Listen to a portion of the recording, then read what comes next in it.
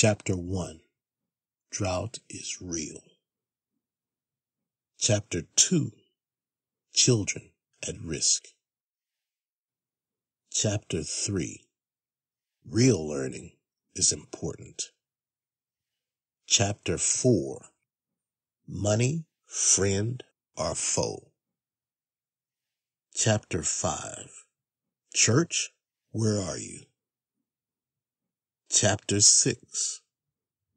Race is as American as apple pie.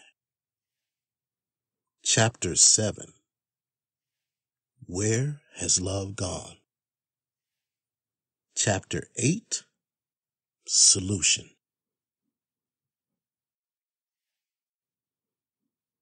Drought stricken. Spiritual drought is not just a mirage. When your life is in a state of drought and you're thirsting for something, here lies the answer. In moments when men experience extreme thirst, you will see the true nature of those men. Because thirst impacts lives in so many negative ways. You'll either cry out or die. Do not let the loved ones nearest and dearest to you pass away due to thirst, when you can help them quench that thirst by sharing the love of Christ.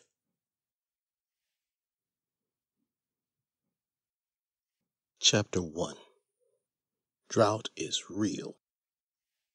First, let's get an understanding of the nature of a drought. Droughts can be more damaging than tornadoes, tropical cyclones, winter storms, and flooding combined. Unlike a hurricane, tornado, or flooding, the horrific effects of a drought can happen gradually over a long period of time or quickly over a short period of time. We now live in a day and age when the heinous acts of men are becoming equal to the devastation of such natural disasters. As you will see, drought tends to drain life as well as the color from everything it touches. The duration of droughts varies widely. Drought can develop quickly and last only a matter of weeks, aggravated by extreme heat and or wind.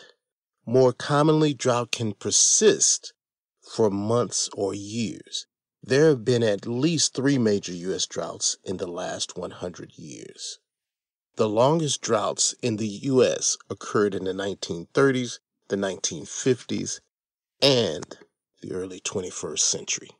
The Dust Bowl era of the 1930s remains the benchmark drought and extreme heat event in U.S. historical record. During that event, the temperature would soar as high as 120 degrees. Now that's hot.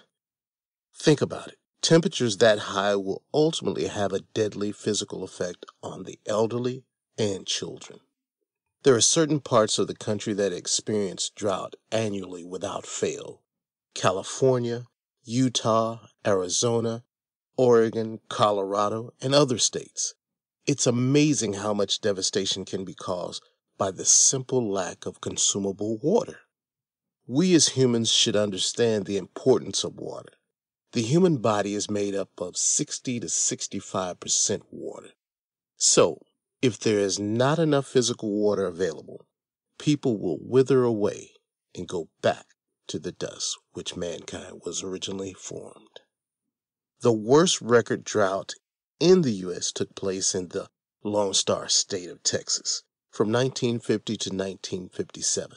By the end of the drought, 244 of Texas's 254 counties at the time had been declared federal disaster areas. In recent years, we have seen large and small cities struggle with having simple, clean, everyday drinking water. What could possibly be the reasoning for this shortage? Water use has increased by about 1% a year over the last 40 years, driven by population growth and changing consumption patterns, according to the UN World Water Development Report published in 2023. By 2050, the number of people in cities facing water scarcity is projected to nearly double from 930 million people in 2016 to up to 2.4 billion. The report found urban water demand is expected to increase by 80% by 2050. Without action to address the problem of water scarcity, there will definitely be a global crisis. How is this happening at a time where humans have made such gigantic technological leaps and bounds? Our world is full of marvels such as self-driving automobiles, smartphones, Wi-Fi, and so much more. But at the end of the day, the real needs of human beings are very basic in nature: food, shelter, and water. All of these wondrous advancements are beginning to rear some really negative side effects. It puts me in mind of some of the commercials we see for wonder drugs that are supposed to help but not cure. Things like high blood pressure, HIV, AIDS, depression, and other health problems. When you hear about the side effects, you wonder if it's better to struggle with the health issue and pass on the treatment being offered, or take the drug and roll the dice. As human beings, we thirst for so much more. Psalms 41, 1-2. As the deer longs for the flowing streams, so I long for you, God. I thirst for God, the living God. Imagine something like the lack of water, which can destroy lives and cause the breakdown of civility between human beings. In this country, we've already seen some examples in places such as Flint, Michigan, and Jackson, Mississippi. In each case, only a particular sector of the population was affected, while other people continued to put things in place to secure their own survival. This is a reminder that the drive for self-preservation in us is oh so strong, even the cost of watching your neighbor perish. Spiritual drought is now the most devastating pandemic plaguing humanity since the beginning of time, but it is often overlooked and unaddressed. Look around today. School shootings are becoming commonplace, still shocking and heartbreaking, but happening too often. Young people are dying long before they really have a chance to taste life. Families are left to weep and mourn loved ones gone way too soon. As somewhat intelligent human beings, we must realize that there are different areas in our lives, from the physical to the spiritual, where we can experience a drought. When that happens, how do we move on from that drought-stricken area of our lives? Do you fall back on the old methods previously used? Do you try to rationalize or plot a strategy because you are so smart? Or do you rely on the inner compass that every believing man, woman, and child is given upon the acceptance of Christ, the Holy Spirit, which can lead you and me to greener pastures with free-flowing waters? The Word promises that there is a well that everyone can drink from and never thirst again. If we are to overcome the drought-stricken state we are in, then each of us will need to drink from that same well.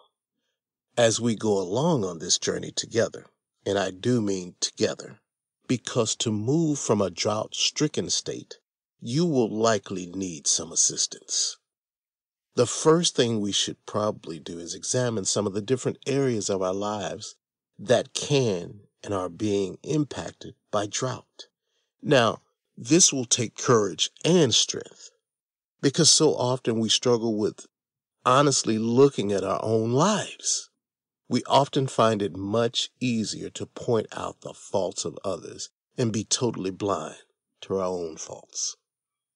Luke 6:41. Why do you look at the splinter in your brother's eye, but you don't notice the beam of wood in your own eye? The hardest person to lie to should be the person in the mirror.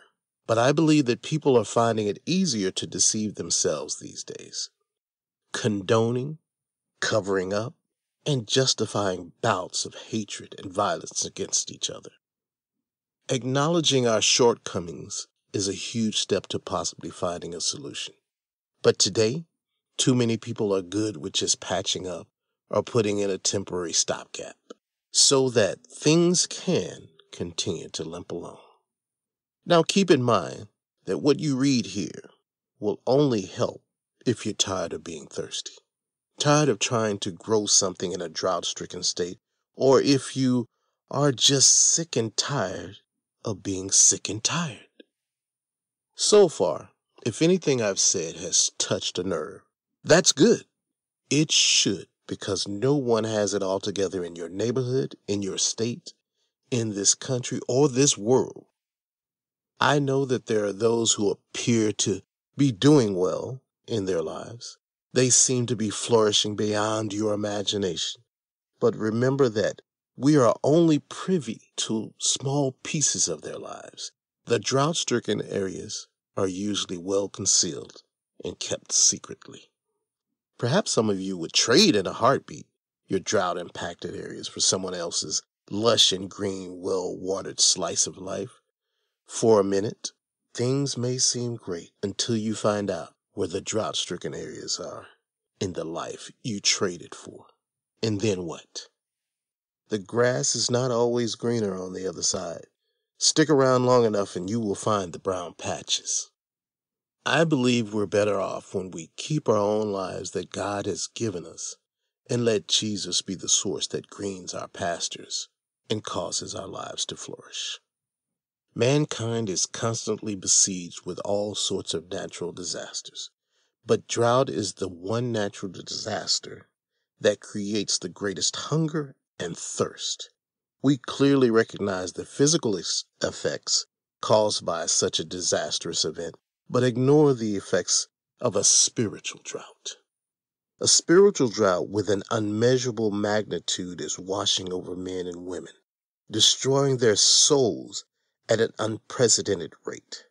Millions of people are the very embodiment of the term walking dead and don't even know it. Corruption, greed, and hatred floods the hearts of men and women across this country openly. Without shame and little retribution, we live in a world quickly withering away right before our very eyes. Moving on, let's take a look at some specific drought-stricken areas. Keep in mind that our lives are so intricately woven that one area can have a devastating effect on other areas to the point of crippling and hindering not only ourselves, but others in our orbit. If you don't believe me, then take a look at some other people's lives, and you can witness the extended drought. The answer begins with each of us realizing that we are incapable of resolving this problem by ourselves. Remember that if a drought has begun or is currently happening, it can be brought to an end with the simple act of providing enough water for every man, woman, and child to drink. Imagine living in a place where you never get any relief from your painful existence, and there is no end in sight regardless of how far you are able to look down the road. All you see is trouble and heartache. The misery is so persistent that the anguish begins to set up in your bones. You have a pain that plagues you night and day, and you see death as your only way of escape. Anytime we begin to look at death as our reasonable solution, our vision has become obscured and the truth is being hidden from us. Let's continue to examine the horrendous effects of spiritual drought. It was a number of years ago that God spoke the word drought and then later added the word stricken. Once the two words came together, it was the word stricken that hit hard. Stricken is defined as beset or afflicted, as with disease, trouble, or sorrow. When I began to consider the words drought stricken, it hit in a whole new and different way. I understood what a drought is and what it's capable of doing, but to be stricken said to me that endurance is also required, because this will not be an overnight fleeting or short-lived event we are experiencing, but a transforming moment in time for us as human beings. How could a person become drought-stricken? I began to imagine someone wandering through a painfully hot and searing desert without water and no hope of finding any water. We all know, based on common sense, which is not all that common anymore, but in such a situation, the future of the person is sure and unavoidable. Death would soon take them. Look around America via the news, social media, and podcasts. The writing is on the wall, as we are probably the thirstiest people on the planet. We are stricken in so many areas of our personal lives. It's crazy. Don't get me wrong. I'm not saying that everyone in America is stricken, but too many people are.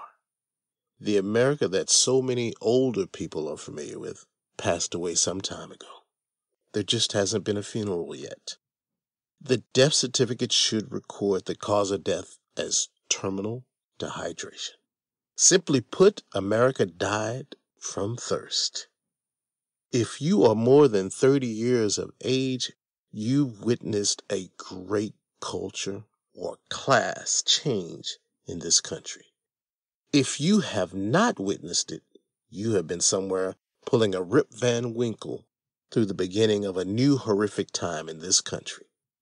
And for those of you who don't know who Rip Van Winkle is, Google it. Those under the age of 30 may have scrolled on their devices and come across bits and pieces of what's developing in this country, but may not have the acumen to put it all together and understand it fully. Remember the time when you were a kid and played outdoors on a hot summer day? I know, because I grew up in the Texas heat. We would get so thirsty that we would run into the yard to grab a cool, life-restoring drink from the garden hose connected to the outside faucet. We thought that nothing could be better than that life-giving, refreshing water flowing through that hose. After a drink from that cool green water hose, we were revitalized to go on. Moments like that teach us that people's needs are really simple in nature, but it is greed and hunger for the illusion of power that has complicated our lives. Men continue to try to destroy or bend the will of other men to their own wills. The neighborly spirit that would bring people together to work for the common good is choked off by a spirit of evil and selfishness. What is it that in every generation there is a small portion of the population that longs to control the lives of the masses? So many people want to rule over others, but they lack the major component to do so: compassion. A segment of society has become hell-bent on pushing their own agenda and insane perspective on others, no matter how crazy and twisted it may be. Attempts at open and honest dialogue with such people often become shouting and shaming matches because they do not truly desire to seek common ground. The ignorance and depravity of human beings is growing at an astounding rate in this day and age, and it is on full display if you just look around you. I think sometimes the cruelty of man is only limited by his openness to the evil influence that exists.